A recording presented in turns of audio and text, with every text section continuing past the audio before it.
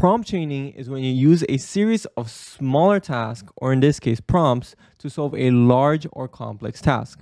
You see, certain tasks may be too complex to solve in one go. You could write all of this in a single prompt, but that means you're betting everything on that single prompt to work out.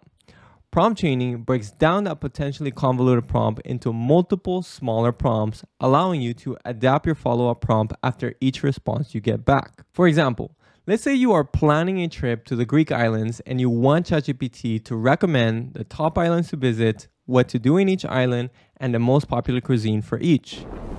You could take the time to write a single large prompt like this one, or you could use prompt chaining to break down that prompt into multiple prompts. Doing so has one major benefit. Let's see if you can spot it. Let's start with, I'm planning a trip to the Greek islands. What are the top islands to visit and why? So we're getting Santorini for romance, Rhodes for history, Milos for beaches. My wife does like history, so Rhodes, Crete, and Corfu sound good. But me, I'm in it for the food. I'll come back with, pick 3 islands that have a balance of historic sites and unique or specialty foods to try. Wow, that's more like it. I'm getting specific sites to visit as well as food suggestions for each.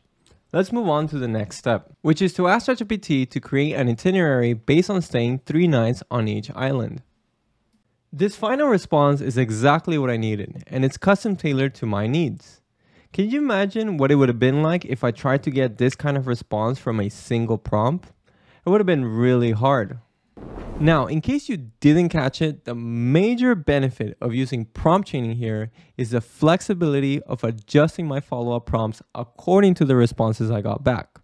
In this example, I was not convinced of the suggested islands to visit, so I provided more context to help the AI come up with a better answer. You see, prompt chaining allows you to course correct after each interaction, giving you more control over the flow of the conversation.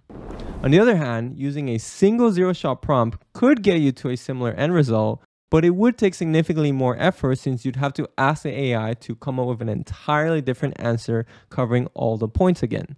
So, think you've mastered prompt chaining by now? Well, actually, you can use prompt chaining in a lot of different ways, and most people don't know these 3 I'm about to share with you. And hang tight onto the last one because it will correct the AI from making alternative facts, if you know what I mean. Number 1, decomposition. Earlier, I showed you how to use smaller prompts as building blocks to solve a bigger problem. But you can do the opposite too. Instead of building up, you can use prompt chaining to break something down, like when you want to learn something or better understand a topic. Let's take, for example, non-alcoholic beer. I am rather curious how it tastes so similar to regular beer.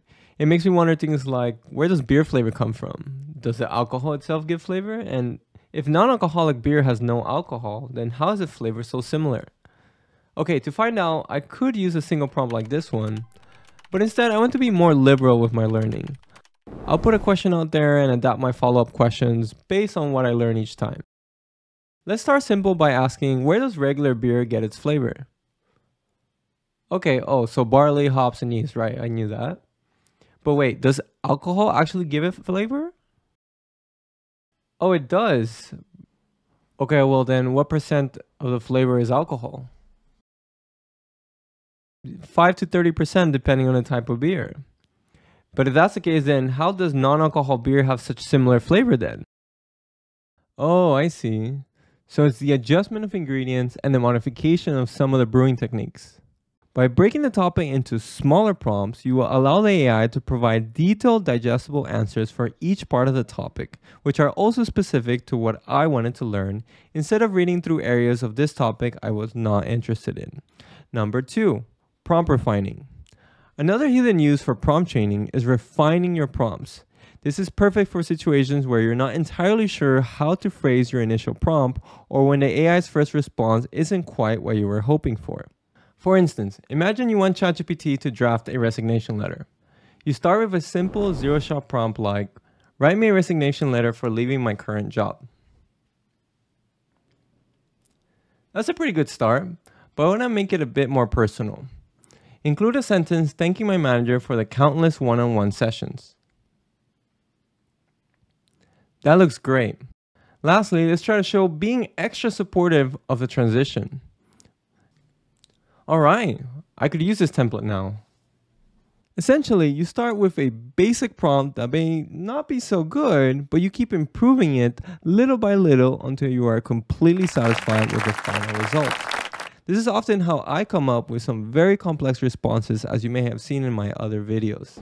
Hey, if this breakdown has given you any sort of insight or value, let me know by clicking the like button below.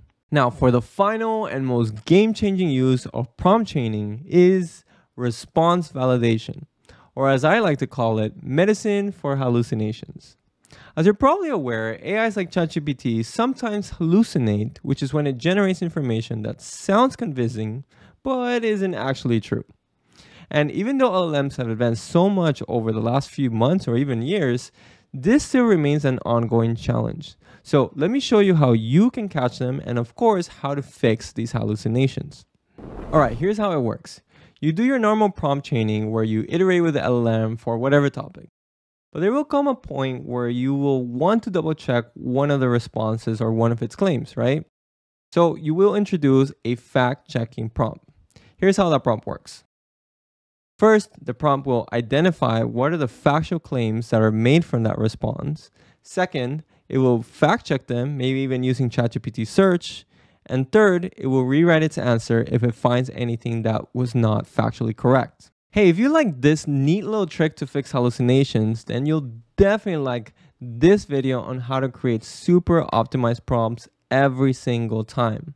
Otherwise, subscribe for more videos on prompting techniques and everything AI.